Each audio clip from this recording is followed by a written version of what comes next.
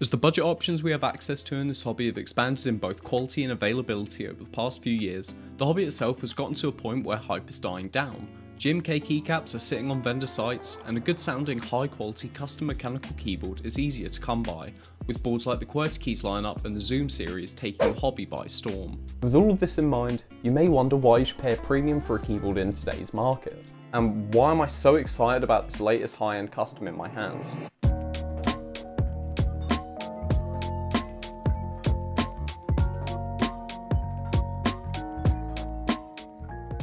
Today, I want to look to answer a few questions. What sets a high-end custom apart in 2023, what I personally look for in a custom keyboard, and why designers like Baionlenja are great for the keyboard hobby.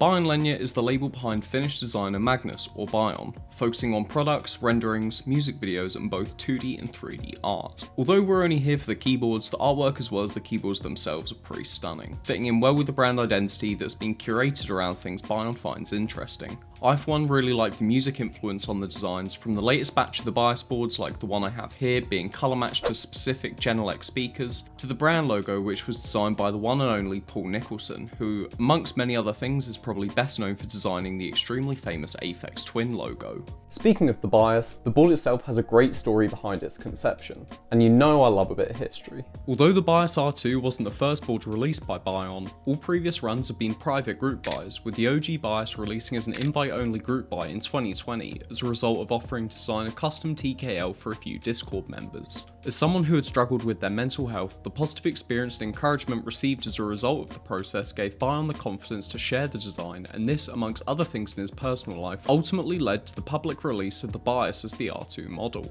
Now the story goes a little deeper than that, and I couldn't word a man's story better than he can himself. So if you'd like to check out the whole story for yourself, I've linked the interest check in the description below.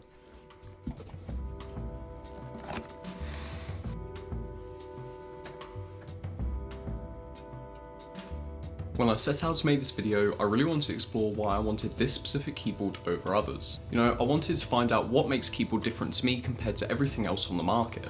And out of the plethora of customs we have, both high-end and mid-tier, what is it that makes me gravitate towards some boards over others? But before that, let's talk about the keyboard in my hands a little bit more. The Bias R2 wasn't a straight rerun, but a complete redesign of the original, retaining the logo around the arrow cluster, the shape of the back weight, but refining other things like the shape of the side profile, the implementation of the Baionlenja logo, and I don't even know how to describe this, but the top case goes over the bottom case to the point where you get this really nice seam along the bottom. Where the original board was top mount, the R2 uses an evolved grommet mount, a mounting method designed to provide a feeling like gasket mount while implementing some well needed quality of life for rebuilding, no messing around with boron foam strips, and automatically aligning the plate assembly to where it needs to be in the board.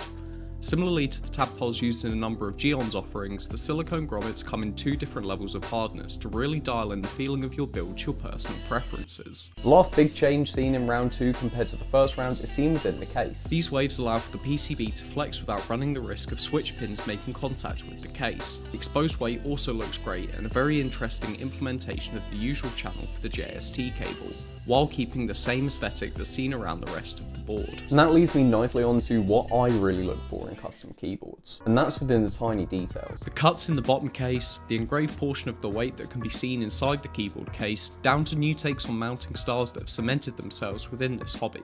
The board for the most part just looks like a standard rectangle, a clean OG looking TKL, but only when looking closer are you granted by a loss of interesting details. This is something that a lot of people won't care about, especially when it's things like the bottom weight or things in the case that you can't see once the board is built. But for me, if it's something that I'm spending this much money on, I love the little details and the reason behind them all. Things like this makes me think of what makes a custom keyboard premium in the first place.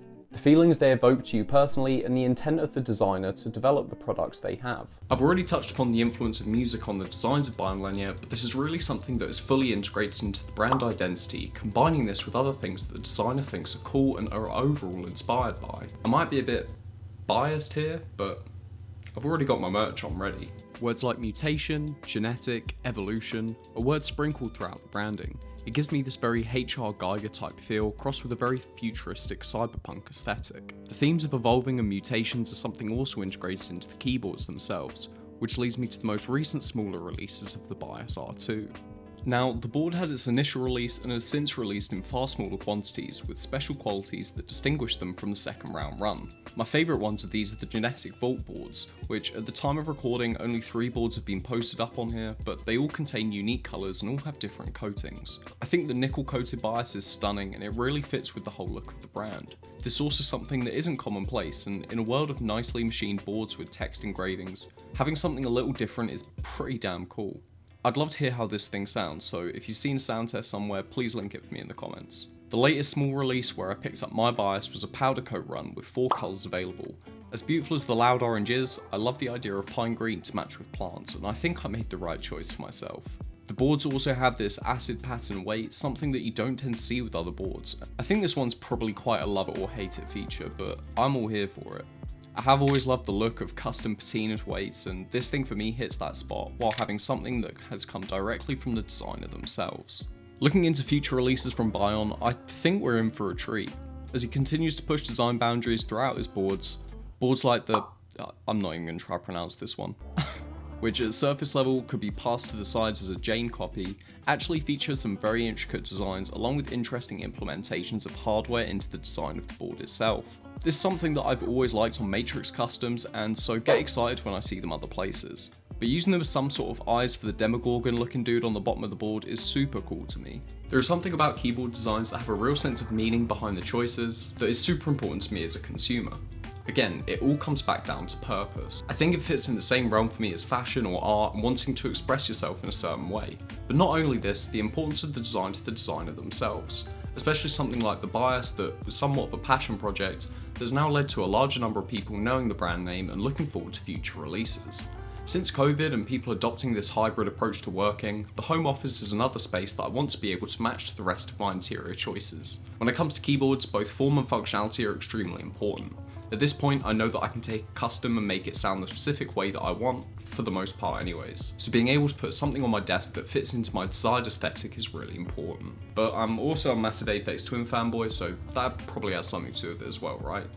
While most endgames have a sense of history behind them, or lore that places them within the hobby as one of the greats, a keyboard like the Bias is an endgame to me over something like the Unicorn, due to the reason behind all of the choices in the design, the overall styling of the brand, and how I think it lines up to me as a person. We all like to express ourselves through whatever we do, and I think the keyboard hobby is no different. Hell, we've got anime boards, tons and tons of K-pop boards now designed as one-off commissions, so for me, my preference in sound and lining up to other things I like outside of keyboards, the Bias ticks all of the boxes. Now, that's all I had on the Bias. Do let me know what you think of the board, and what makes the board specifically worth having for you.